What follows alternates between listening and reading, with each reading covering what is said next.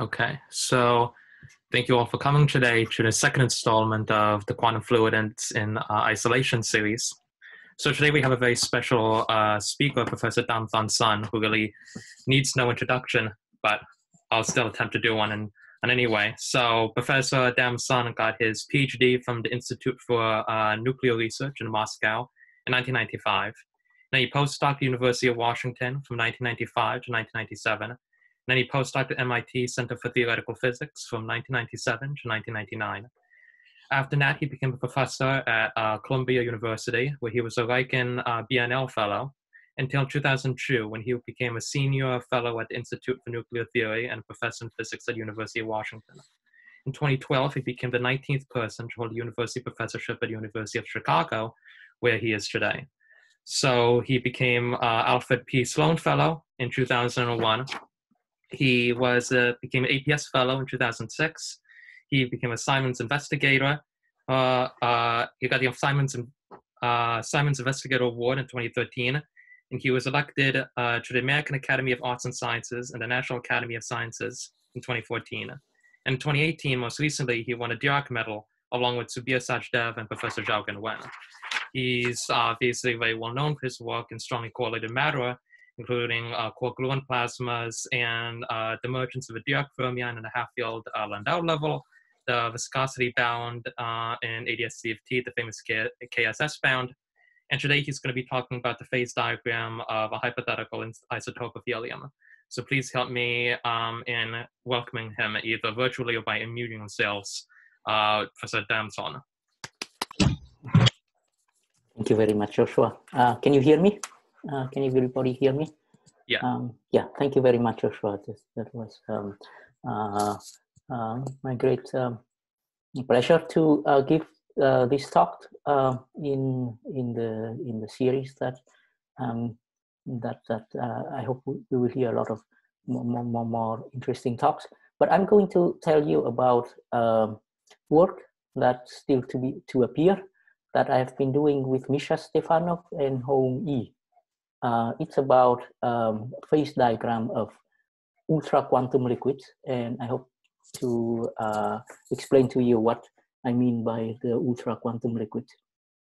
So let's first remind ourselves of the phase diagram of helium, helium-4 to be precise. So helium is the only substance in nature that doesn't solidify as we take the temperature to 0. This is a schematic phase diagram. At very high pressure, we have a solid phase. Can you see the cursor as well? Yes, it's okay. Very clear. Yeah, and below this pressure, the value of which I actually don't remember, we have the fluid phases, the superfluid phase at low temperature and the normal fluid phase at higher temperature. And as in any other fluid, there is a line that separates the fluid phase from the gas phase, which terminate at the so-called critical point. So that critical point in this talk I will refer to as the liquid gas critical point. The solid lines on this graph are first order phase transition. These lines are first order phase transition. On the other hand, the phase transition between the superfluid phase and the normal phase is a second order phase transition. So in this talk, we are not going to be concerned about the solid phase.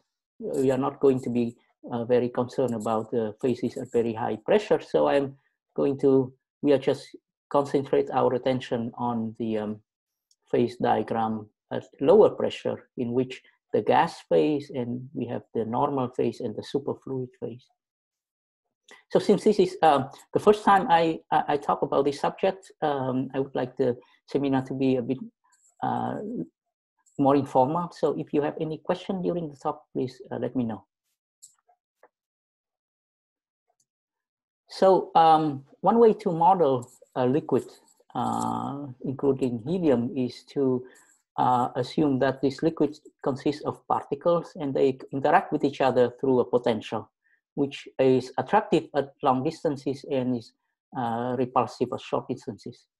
So one traditional potential that people use to think about this problem is the so-called Lennard-Jones potential, which has the 1/r⁶ tail due to the van der Waals interaction between neutral atoms. And at short distances, it has a repulsive core. Lennard and Jones choose that to be the 12th power of r, but what is important is just that there is a repulsion at very short distances. Now, when we talk about classical liquid, classical gases, all we need to know is this potential, and we can put the problem in the computer and simulate and try to find the phase diagram. But we are going to talk about quantum liquids like helium.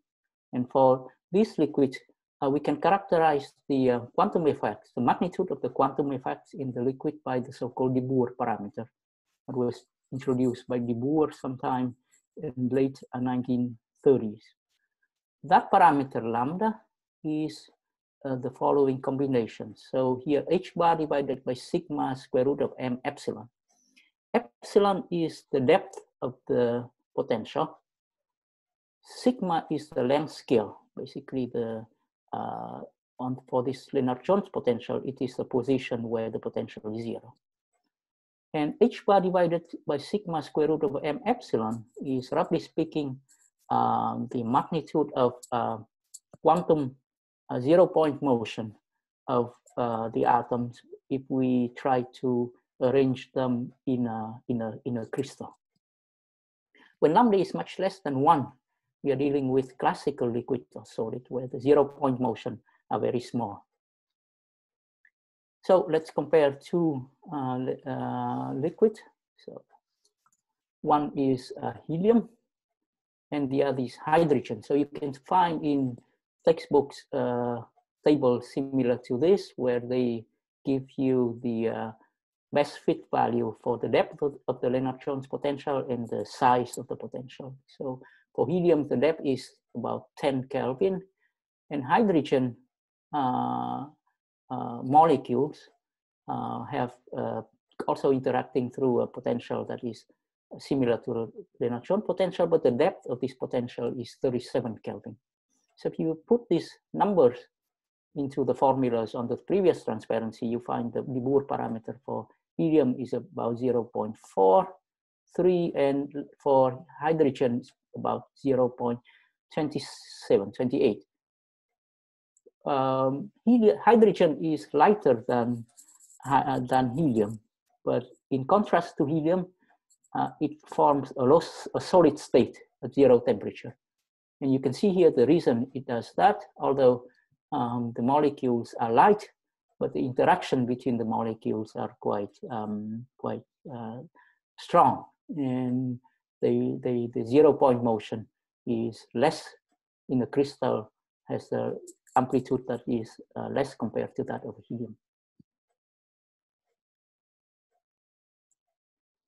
Imagine now that we can tune the mass of the helium atom.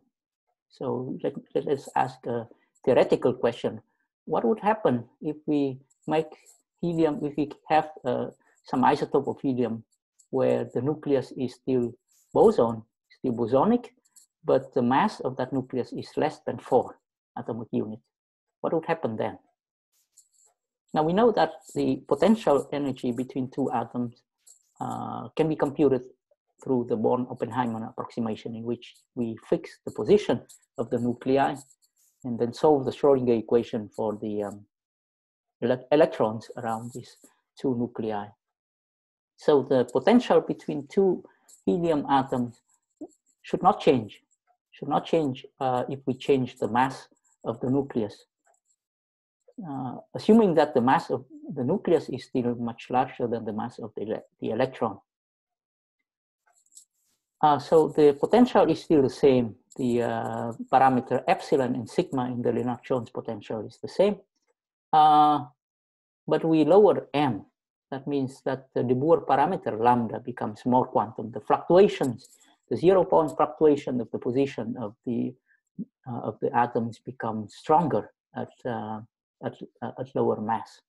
And thus what we can say is that if the mass of the helium atom is reduced to be less than 4 atomic units, then that helium would not solidify at 0 temperature and 0 pressure. But one can still ask the question, what happened with the phase diagram? So let's think about what happened to the superfluid phase transition. Naively, one can think about the superfluid phase transition as the BEC phase transition. That is really a very gross approximation, very crude approximation. But as a starting point, we can think about the TC temperature, TC as the TC of a BC phase transition in a non-interacting gas of bosons with density N and mass M. We look at in textbook, we will find that this TC is some constant time h bar square N to third divided by M. Basically, this TC is obtained by comparing the distance between particles and the de Broglie wavelength of this particle, thermal de Broglie wavelength of this particle.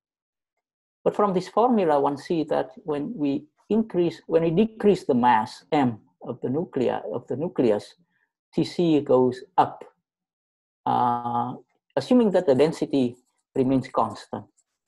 We know that the density of a fluid is determined by the minimum of the Lennard-Jones potential. So it's probably a good approximation to assume that the density of the fluid phase remains constant.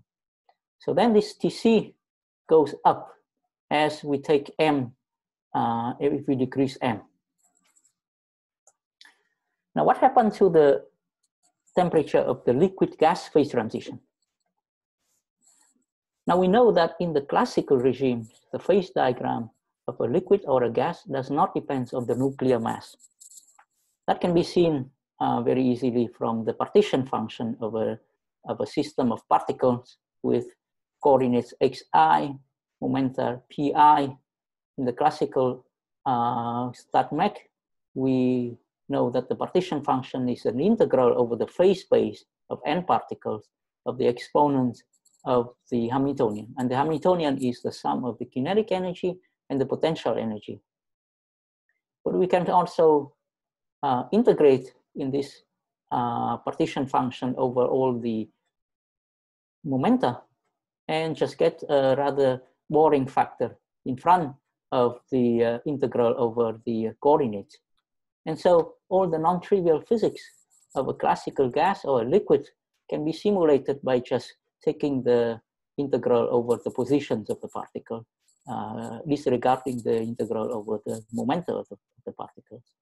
And since this is a perfect analytic function, all the non-trivial phase transitions, critical points on the phase diagram of a classical liquid should not depend on M factor out. So the if we can assume that the liquid gas the liquid gas temperature would not go down or up for helium if we reduce the mass of the helium nucleus.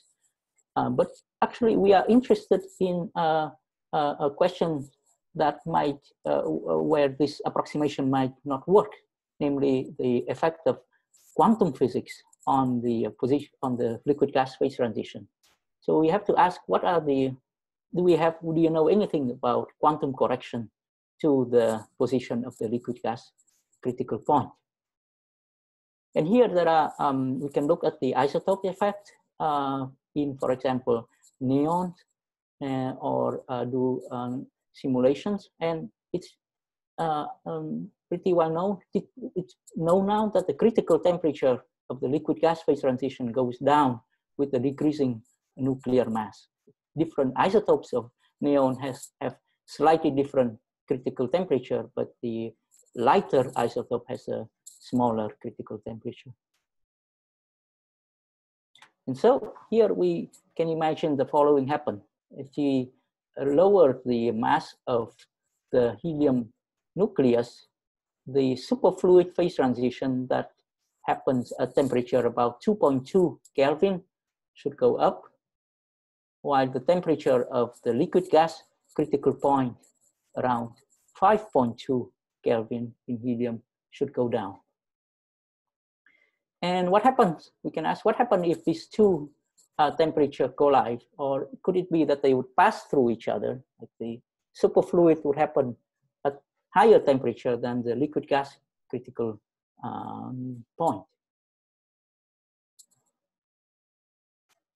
The simplest scenario that one can imagine is that at some value of the mass of the nucleus, these two temperatures would be the same, namely that the critical point would be also the starting point of a line of the superfluid phase transition.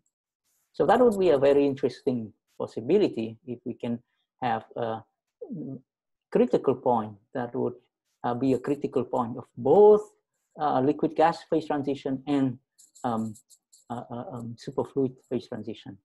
Such a critical point will have an enhanced symmetry, would be an interesting possibility to investigate. So let's just try to see if that critical point can be investigated. And a very short exercise with Landau theory of phase transition tells us that this simplest scenario can be ruled out immediately. So how do we do that? Let us try to write down a Landau free energy as a function of two order parameters. One order parameter psi, a complex order parameter, is the order parameter of the superfluid phase transition. One can think about psi as the superfluid, as the condensate. Psi square is the fraction, superfluid fraction. And another order parameter, phi, is the order parameter of the liquid gas phase transition. Liquid and a gas do not differ from each other by symmetry. So this phi can characterize something like the density. The density of a fluid is larger than the density of a gas. So this theory must have the symmetry of a U1 with respect to U1 phase rotation of psi. But with respect to this phi, there should not be any symmetry. There is no Z2 symmetry, for example, when we take this phi goes to minus phi. So psi is complex and phi is a real order parameter. We only have the U1 symmetry with respect to the complex phase rotation of the complex order parameter. So let us try to write down such a free energy. So if we write them down, so this would be the term that we would obtain up to fourth order in the order parameter. So on the first line here, I write down the term that contains only phi. Phi is the order parameter distinguishing the liquid and the gas, or the density. So here I have phi square, phi to the 4, phi. We don't have Z2 symmetry, but so we can write out any polynomial. So we can write up to the fourth order, we can have also the phi cube term. But a phi cube term can be eliminated by shifting the parameter phi. So I have used up that shift the freedom in defining phi to get rid of the phi cube, and these are the only term that I get. So here you can see that this is just the free energy of Ising magnet in a magnetic field. And so there is a critical point, a Z2 critical point that happens when T is equal to 0 and H is equal to 0. So that critical point can be identified with the liquid gas phase transition. The critical point of the liquid gas phase transition. The second line here is the line that separates that is the terms in the free energy that contains only psi, the superfluid order parameter. So here we have psi square and psi 4 term. The coefficient in front of the psi square term is written as T plus M tilde, so it's a different different from the coefficient in terms of the phi square here.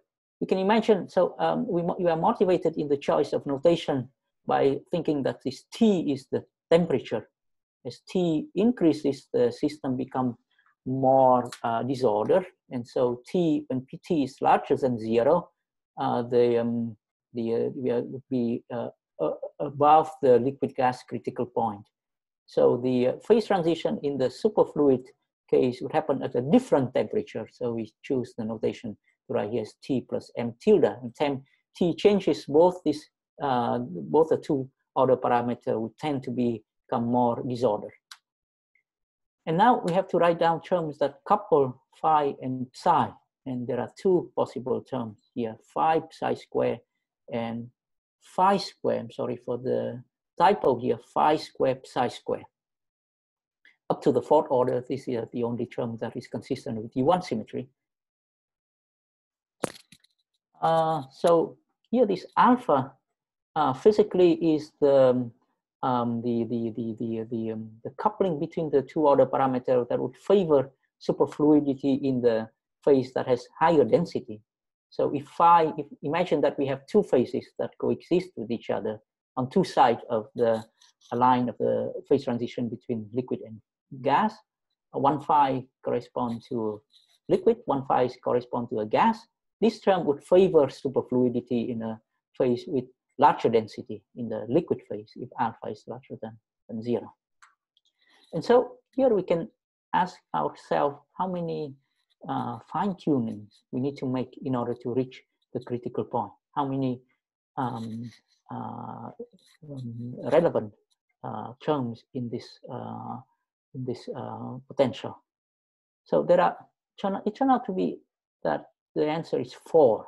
We have the mass terms of the phi square, the mass term of psi order parameter, this magnetic field H, that think about this H as the pressure, and the and the alpha parameter, the coupling parameter. So there are 4 relevant parameters, but recall that here we are tuning only 3 parameters: the pressure, temperature, and the mass of this nucleus. And so in general, we will miss that critical point. That is, if we try to take helium and try to lower the mass of the helium without additional fine tuning, we would not be able to reach that interesting critical point. We can something would happen before that. So what will happen before that? So in order to answer this question, let us do a simple exercise. Let's try to just numerically investigate the midfield theory that I have written down in the previous slide. So here I just have rewritten the free energy, except that I put this coefficient alpha to 0. And then there is another coefficient beta that is phi square, psi square. For simplicity, we put that just to 0. We expect that that term phi square, psi square will not alter very much the qualitative behavior of this phase diagram. So here, roughly speaking, we can think about this m star as the mass of the atoms, T as the temperature, that when we change the temperature, the coefficient of phi square and psi square will change. And H, we can think about this H as a pressure. Roughly speaking, though, in real world, the mass and temperature and pressure will be all functions of this T, M, T, and H. So in the numeric, we will put U equal to 1, lambda equal 1/2. You can choose other values, but these are the values that I have data for. So let's consider one. So I will take m's tilde and then reduce it from some large value to a smaller value. So for m star equal to 5, you see this we've made here a 3D plot of the liquid gas order parameter phi and the square of the superfluid order parameter. So you see here there is a line of first order phase transition where the system has the jump in density. So this jump in density here, and the jump in density disappear at this point. And then there is a line here where we have a transition clearly from non-superfluid phase or superfluid phase. So when this m tilde is equal to 5, we have a typical phase diagram of similar in terms of topology of the phase diagram, the phase diagram of real helium, of critical point here, and then a line of second order phase transition between superfluid and a normal phase, normal fluid phase. Let's reduce m. So now m tilde is equal to 1. Now we see that the structure of these phases are the same, but there is a jump in the order parameter, in the density and in the superfluid order parameter that is finite.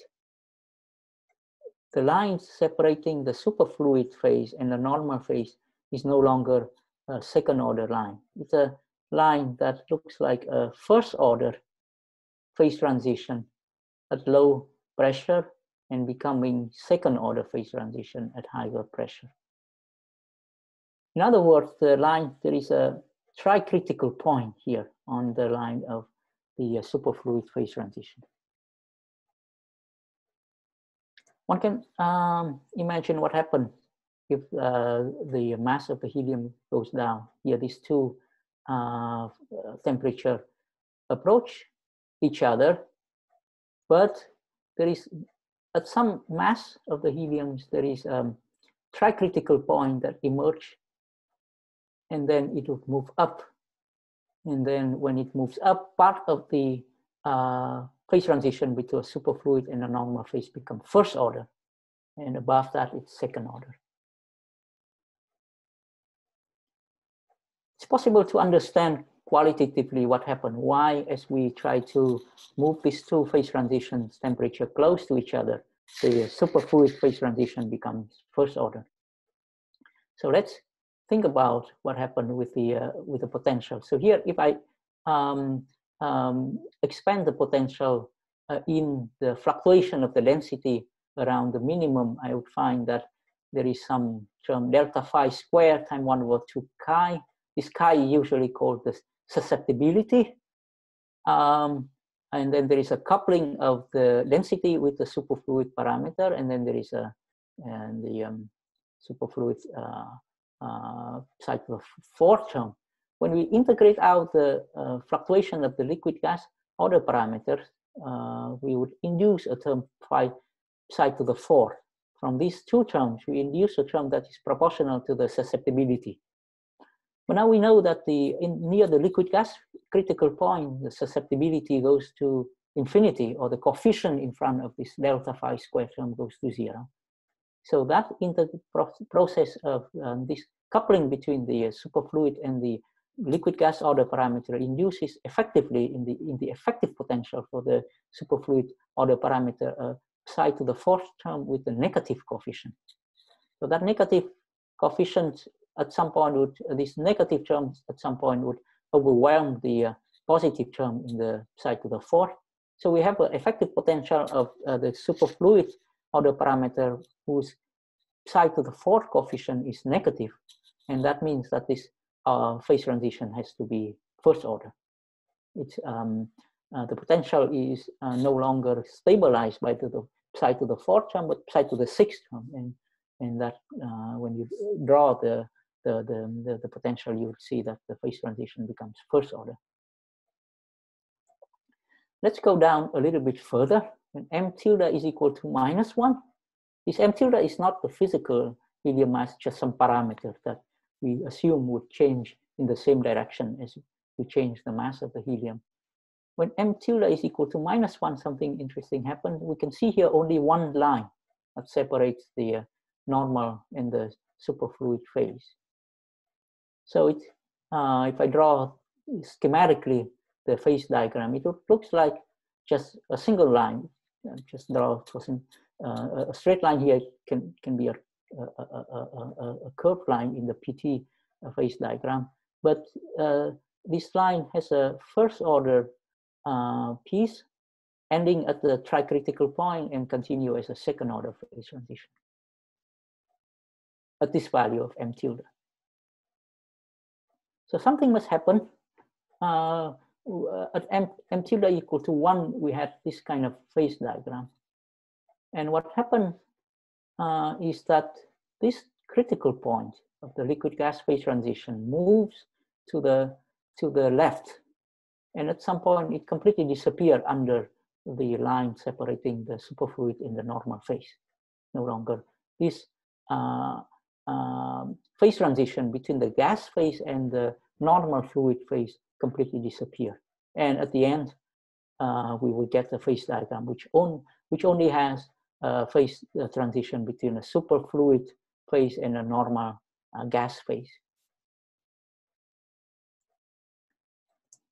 So to summarize what happened in this mean field theory, we realized several phase diagrams. The first phase diagram at high value of m tilde looks like just that of helium.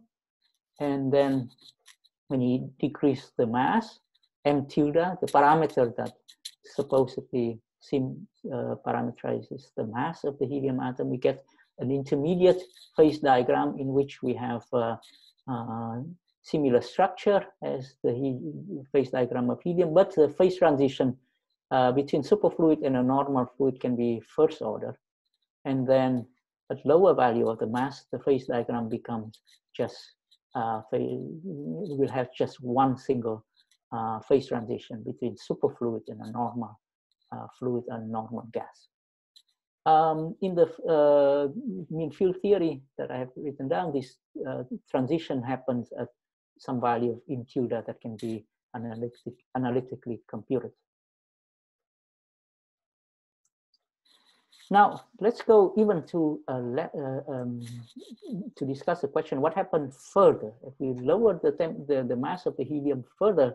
We can argue that there is another phase transition, so-called unbinding phase transition. It was first considered by Wilhelm Zwerger very recently. It is a phase transition in which self-bound liquid disappears. So here's what happened in this, with this phase diagram. There is a tricritical point. As we change the mass, the position of this tricritical point goes down. And at some point, that tricritical point will be exacted at 0 pressure and 0 temperature and then completely disappear.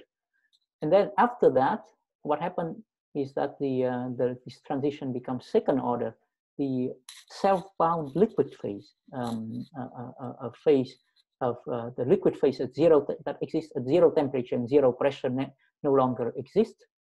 And Zwerger showed that the vicinity of this unbinding phase transition point can be studied reliably. In helium, that phase transition happens around the mass of the nucleus that is about 1.6 atomic unit.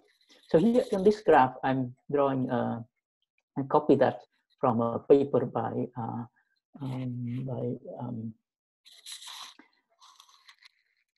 authors, Gomez, I forget the other author, but they have computed the scattering length between two atoms interacting through Lennard-Jones potential. So you see here that this lambda, as we go from the right to the left, the mass of the nucleus decreases. So each time the scattering length passes infinity, one bound state disappears. So here, at this point, we have just one bound state in the Lennard-Jones potential. The scattering length is infinite, and it turns out that this point is very close to the physical point. The mass that corresponds to infinite scattering length is around 4, slightly less than 4 atomic unit. And then as you go further, there is another point when the scattering length crosses 0. And that happened when the mass of the nucleus is about 1.6 atomic unit. So in this regime that Zwerger consider, the system can be described by simple field theory or many-body theory, in which the Lagrangian contains, or Hamiltonian contains, just the kinetic terms, the chemical potential, two-body interaction, and the three-body interaction. The two-body interaction has a strength that is proportional to the scattering length of between the particles. So if we are slightly above 1.6 atomic units, the scattering length would be less than 0. But as we approach 1.58 on 1.6 atomic units, the scattering length goes to 0. The site of the sixth terms is characterized by a coupling constant that was first talked about by Shinatan, first introduced by Shinatan in the paper in 2008. He introduced the so-called three-body scattering hypervolume that can be defined by looking at the asymptotics of the three-body wave function at infinity.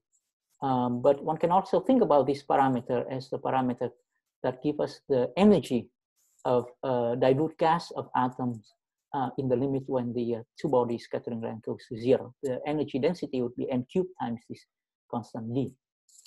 And reliable calculations can be done if a to the fourth is much less than d. A has the dimension of length, d has the dimension of length to the fourth. And when a to the fourth is much larger than d, and if d is larger than 0, a lot of things can be obtained from this Lagrangian, from this field theory, by reliable calculation. So, for example, in Zwerger's work, he has found that when T is equal to 0, we have a self-bound fluid, with density is given by a ratio of A over D. So we see that when A is negative, but small, we have a self-bound fluid at zero temperature, 0 pressure, coexisting with vacuum, just a droplet of fluid surrounded by vacuum, with density is equal to minus A over D. That goes to 0 and D goes to 0. That's the reason why we can treat this problem using field theory, because all the interactions are universal, just local interaction that can be parameterized with the help of a few parameters, G and capital G. At finite temperature, we can also do reliable calculation. We can integrate out the Matsubara mode. We get a effective theory for the 0 Matsubara mode, and we can just study this theory. Turn out that we can argue that in the regimes where A to the fourth is much larger than D, only these diagrams, tadpole type diagram, need to be calculated in order to arrive to the three-dimensional effective theory. And in the three-dimensional effective theory, we can also use just classical approximation. We don't have to compute loop in 3 dimensions to compute things like effect. So we can treat that problem classically.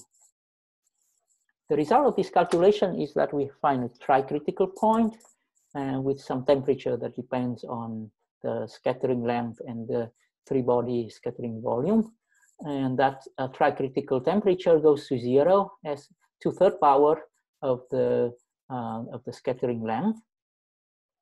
In other words, 2/3 power of the distance from the mass to the critical mass of the helium.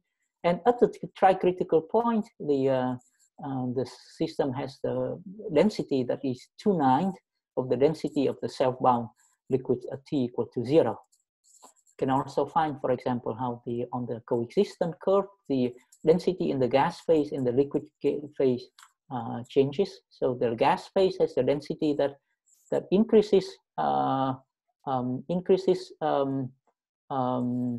as a 2/3 power of temperature, and the liquid phase has the density that goes down as a function of temperature, and the two density approach each other when we approach the tricritical temperature. So we can compute a lot of things using this theory, using this field theory. Now let me talk about possible physical realization of the this system. A lot of what I'm going to talk about are very speculative. In the real world, a way to change the mass of the helium nucleus. What is given by nuclear physics is what we get. And in nuclear physics, we know that there are two bosonic isotopes of helium, helium-6 and helium-8. Helium-3 is a stable, the other stable isotope of helium, but it is a fermionic isotope, so we are not going to talk about it. Helium-6 and helium-8 have surprisingly large lifetimes. They decay with a half-life of 0.8 second and 0.1 second. And both these lifetimes are very large compared to the microscopic scale in, say, if you can make a fluid, can make a condensed matter of helium-6 and helium-8. In principle, we have a large, rather large time to study it. Not much is known about the phase diagrams of helium-6 and helium-8. There are works done a long time ago, and people suggested that they would become solid at zero temperature and zero pressure. But questions like, can they be, is there a superfluid part of the phase diagram? We still not know. But we are not very interested in the heavier isotope of helium. Helium-6 and helium-8 would be more classical than helium-4. We are interested in effectively lighter isotope of helium. But unfortunately, helium-2 does not exist. Helium-2 protons do not form a bound state. So can we do something? So that's one idea that one can think about is so-called muonic matter.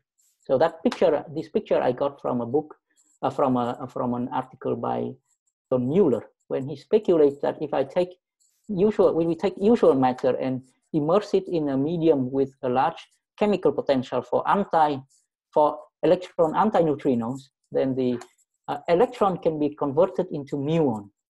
So if we take some object and convert all the electron into muon, the size of the atoms would be shrink by a factor of 207, the ratio of mass of the muon to electron. So a person would become 200 times smaller. I'm not sure that I understand why it becomes much heavier, but the size would become much smaller. So imagine that we can do that. Then we have, we can ask the question: what is a phase diagram of different substances when we replace all the electrons by muon? Muon has a lifetime of 2 microseconds. Still small, but still large compared to like picoseconds or femtoseconds, typical time scale of atomic or the interaction between particle and the fluid. So let's play with these muonic atoms. We know that we can let's define something that we call the effective helium mass. That is the mass of a helium isotope that would have the same de Boer parameter as a given substance. We know that replacing electron by muons, effectively what happens when we replace the electron with muon is to decrease the mass of the nucleus by a factor of 207. Because everything depends only on the ratio of the mass of the nucleus and the electrons. So if you take, for example, different substances and read out what is the de Boer parameter of what is the mass of the effective mass of a helium isotope that would have the same de Boer parameter as such a substance, we find that, for example, neon, everything except for helium would have would be very, very classical. Hydrogen would correspond to isotope of helium of mass 9.5, while oxygen about 700. But once we replace all the electron by muons, the corresponding isotope of helium become much more quantum. So, for example, take argon. Argon is a very classical gas, but if we replace all the electrons by muons, the de Boer parameter is equivalent to that of helium-4, basically. This is 2.4, but yeah, I take a lighter isotope of argon, argon-38, it will be exactly 4.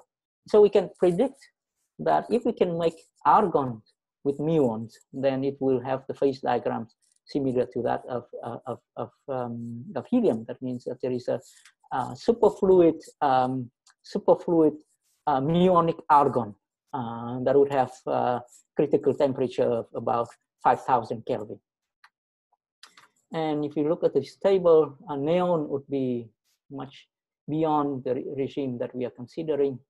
Very gas-like, that is, they don't form a self-bound fluid, but nitrogen, oxygen, methane, oxide, carbon oxide, they would have, they would all correspond to an interesting range of de Boer parameter, where the phase diagram can show different phases: fluid phase, first order phase transition between fluid and liquid, and etc. For example, we don't know exactly where these values would put us in the range, but they form in the they will all lies between 1.6 and 4.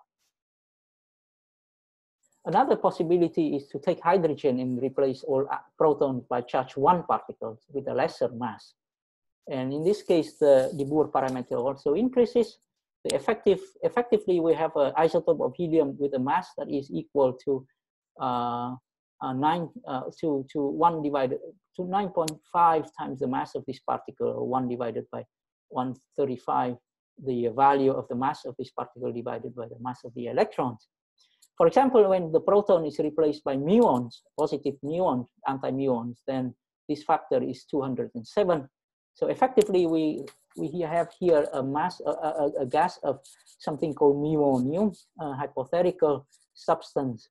Molecules would consist of 2 muons, 2 positively charged muon and 2 electrons, and we can predict here that it will not form a self-bound liquid state. Will have a phase diagram similar to that of a repulsive Bose gas. It would be interesting if this, if the proton can be replaced by something that has a mass between 300 and 800 electron masses, for this number to be between 1.6 and 4. Unfortunately, we don't have an elementary particle sufficiently long-lived with the mass within this range. But it would be interesting to find, for example, a solid in which one can make matter consisting of biexcitons. So an exciton is the bound state of a hole and an electron. And 2 excitons can form something called a biexciton.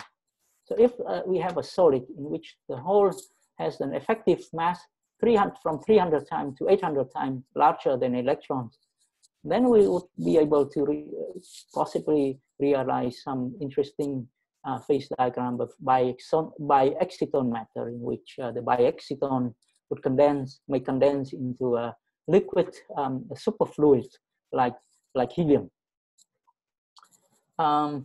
Possibly that phenomenon also work in 2D. We don't know what is the range that we would need in 2D to realize such interesting superfluid. But in 2D, we know system in which a hole can have very large mass compared to the electron. For example, in system with flat band, like twisted bilayer graphene, one band is very flat. So if that we have a hole on this band, that hole would have a mass much larger than the mass of the electron on the next non-flat band. So let me conclude. We have seen that there are interesting possibilities for liquid more quantum than helium.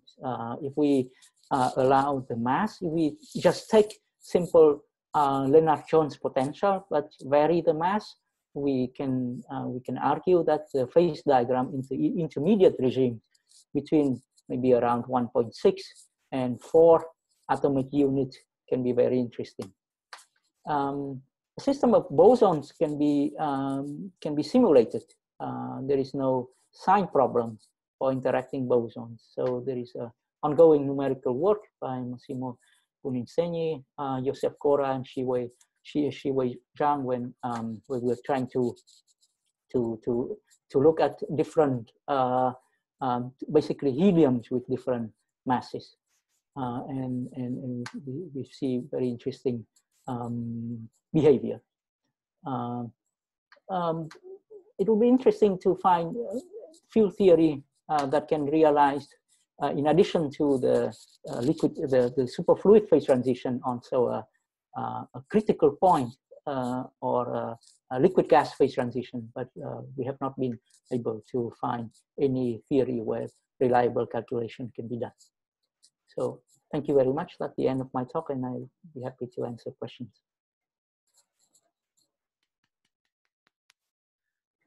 Okay, so do we have any questions? Maybe raise your hand electronically, or you can just start asking it.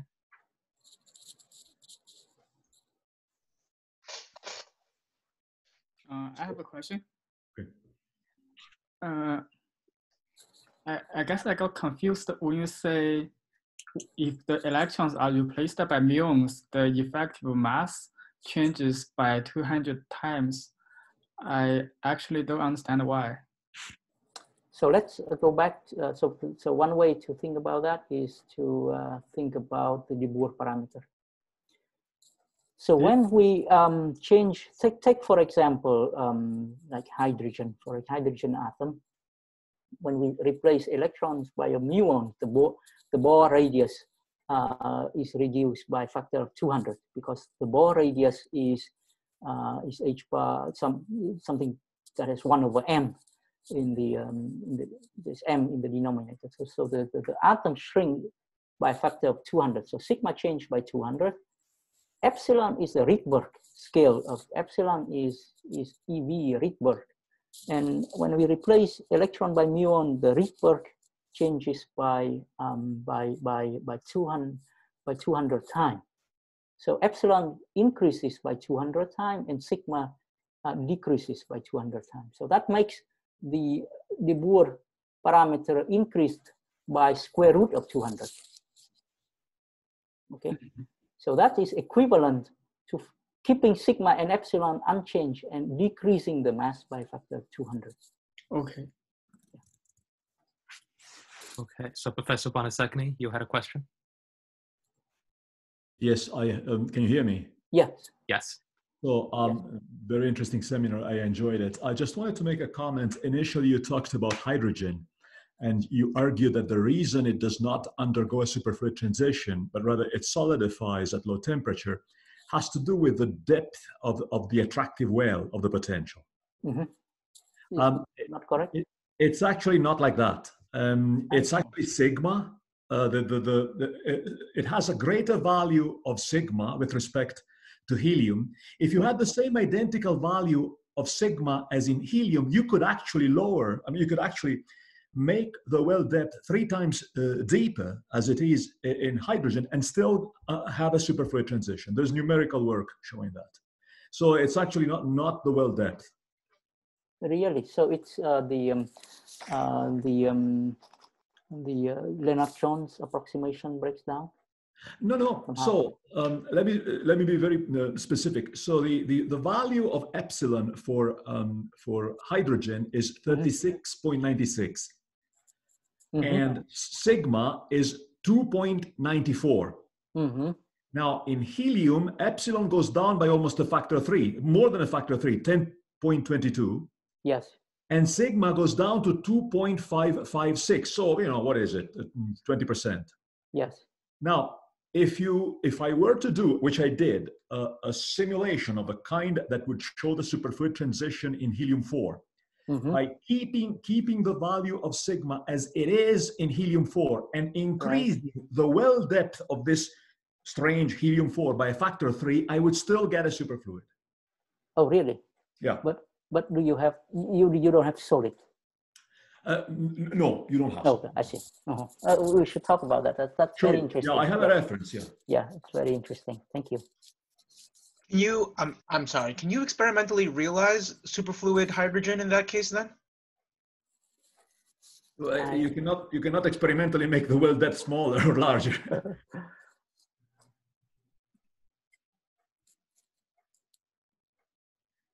Okay. Any other questions? Can I ask a question? Sure. Yes. Yeah, today's talk is mainly focusing on the static or the phase diagram of the some interesting way to increase, to increase the effect of the quantumness. And do you have any, how to say, interesting? Can you expect some interesting phenomena along the real time directions of the? Perhaps only near the tricritical point there could be some interesting. Yeah, I don't see many interesting directions, but the tricritical point would have different real-time dynamics. So in what sense it is interesting or what? Well, I haven't thought about that, but if by interesting one, so at first I was interested in this critical point because there could be, if this critical point is realized, then we have a lot of universal dynamics or universal statics or dynamics, but that isn't realized. So if by interesting one means universal long distance physics, the only thing I can think of is this tricritical point here. I see. Thank you. Okay, Zen B, you had a question? Yeah, can I ask about so you decrease the parameter m to be negative, and then this tricritical point move closer to 0 in the PT plane, right? So what eventually happens? Yeah, so if take the m further negative, what happens? Oh, if I take this m further than this, minus m, I think this point just simply move, but in this mean field theory, nothing interesting happened. The phase diagram would still look exactly like this. Eventually to 0 or not? We don't have 0 as such. Yeah, there's all the parameters in this model are somehow connected to temperature or pressure, but we don't know the exact scale. And so from this point on, I have to somehow use a different model. Basically, I think the utility of the mean field theory stopped here. And after this, I'm connecting to old work, to a new work by William Zwerger, and argue that from this point on, we can connect to his work. I see. Could you comment on a little bit on this self-bound liquid? Why it's called self-bound liquid? It's self-bound in the sense that if you take n particles, where n is a large number, then it will form a bound state. The bound state have density equal to minus a divided by d. So if you take this theory and make G negative, but capital G positive, basically the energy functional, the energy per particle would be negative. If you plot the energy per particle, it's go down and then up. Go down because this term has a negative coefficient, and go up because of this. And so at the minimum of energy per particle is this density. I see. So at that point, 2 helium atoms form a bond state, or is it right? No, 2. Yeah. So let's go back here. So here, 2 atoms of helium form a bound state, very weak bound state, with binding energy about 1 millikelvin. The depth of the potential, remember, is 10 Kelvin. So there is a very there is an accidental fine-tuning in our work. 2 atoms of helium form bound state. When you make m smaller, just slightly smaller than the physical value, we are in the regime where there is no bound state. 2 atoms do not form a bound state, but 3 atoms will form a bound state.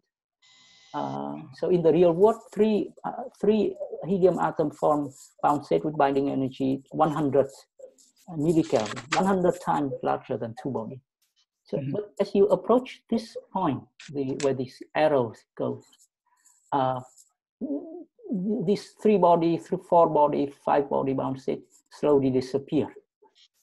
And as you go across this point, no number of particles can form bound state. So in the thermodynamic limit, the bound state always appear up to this point, but the critical number of particles that can form a bound state increases as one approaches this point. So whether the particles form a bound state is not a few body statement, but a many body statement? Yeah, close to this A equal to 0 point. It's basically the competition between the energy, this potential energy, and the kinetic energy that is basically the boundary of this droplet. So the droplet has to be much larger to be bound. And it's a many body statement. Yeah, become more and more body. It's unclear, for example, I actually don't know when the 3 body bound state disappear. That might be, the answer might exist in the literature, but I don't know. I thought this scattering length is just a 2 body property. Yeah, but for 3 body, we need more information. So we can ask question, for example, for Lennard-Jones potential, for example, where the 3 body bound state disappear. But now in the presence of many atoms, are there still 2 body bound state? No, when you have many body states, that's a many body state when it doesn't have the notion of 2 body bound state in the many body state. Is that your question? Yeah, so just trying to understand, it seems when you said the bound state, you are referring to the 2 body case or few body case. But when you say the phase, you are referring to the many body context. Yeah, here is the phase. So here, if I go along this line, I have coexistence between a high density phase and so-called fluid and the low density phase that is a gas. When you go along this line to 0 pressure and 0 temperature, the gas phase becomes vacuum. There's nothing. The fluid phase becomes just the droplet of fluid. You see that, for example, you can take helium. It exists as a phase in equilibrium with the vacuum.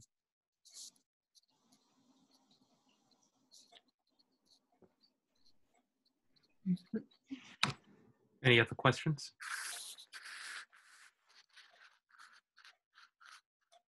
So I had one question. Could you go back to your phase diagram for m tilde equals -1? Yes. So does this imply that this will always be a superfluid for any temperature as long as I go up in pressure? Yes. So this Okay. assume that but that is the case even for repulsive Bose gas.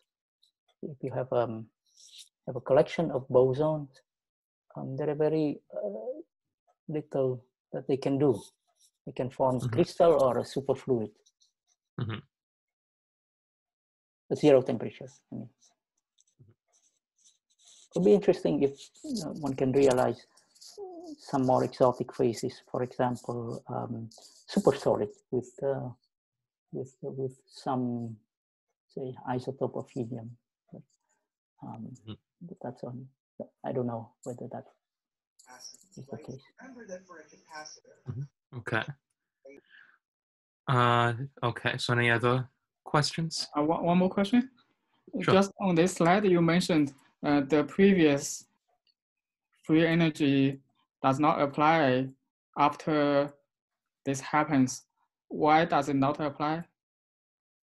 Well, I mean, the mean field theory always have limitation. Actually, it's a big limitation. We actually don't know if what we are saying are correct. The transition between the phase diagram of helium to this dilute pose gas can be more complicated than that.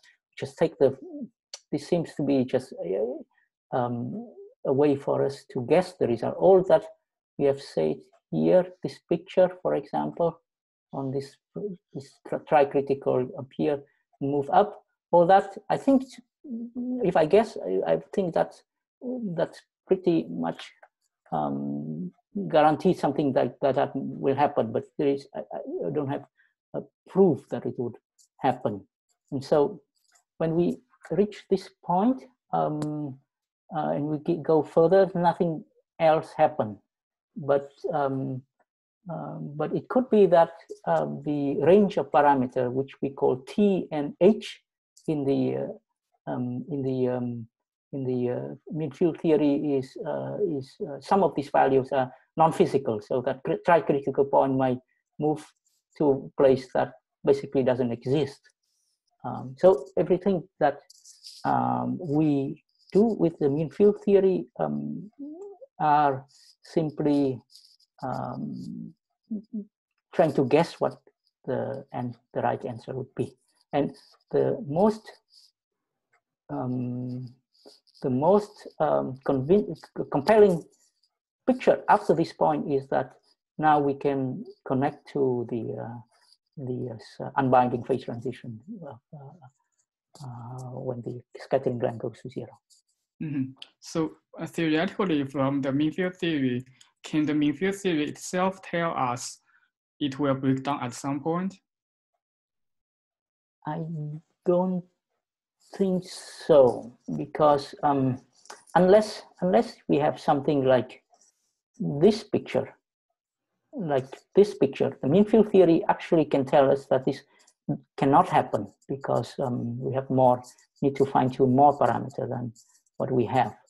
Yeah. But all the other diagrams are just possibilities, and there could be more complicated possibilities. I see. Thanks. Okay. Any other questions? Sorry, I have one quick question. And do you rely on the quantum statistics or Bose statistics in your discussion, or can you apply your discussion also for the fermionic, the many body system? For fermions, I'm not sure. Yeah, I'm less so sure about fermions. And what happens if I take helium-3 and change the mass of helium-3? I haven't thought about that. So at which point do you use that bosonic nature of the system? So basically, we know what happened in usual helium, and then we guess how this line moves. Right? So we know that this helium transition, this superfluid phase transition, is roughly a BCE phase transition, and the temperature must go up as we take the temperature to let's take the mass to zero. So it's qualitative arguments like that. Possibly that something like that can also be done for fermions.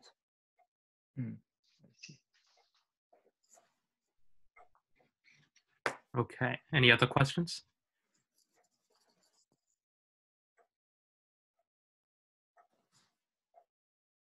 So please, if you have anyone else has any questions, please ask them. Maybe I'll wait like 4 seconds. Okay, so let's thank Professor Damson again. Thank you. So in the chat, I have the Google group link if you want to get new emails about the next coming weeks. And of course, thank you, Professor Damson, for coming this week. It was an excellent talk. Oh, thank you for your invitation. Bye. Bye, everybody. Bye.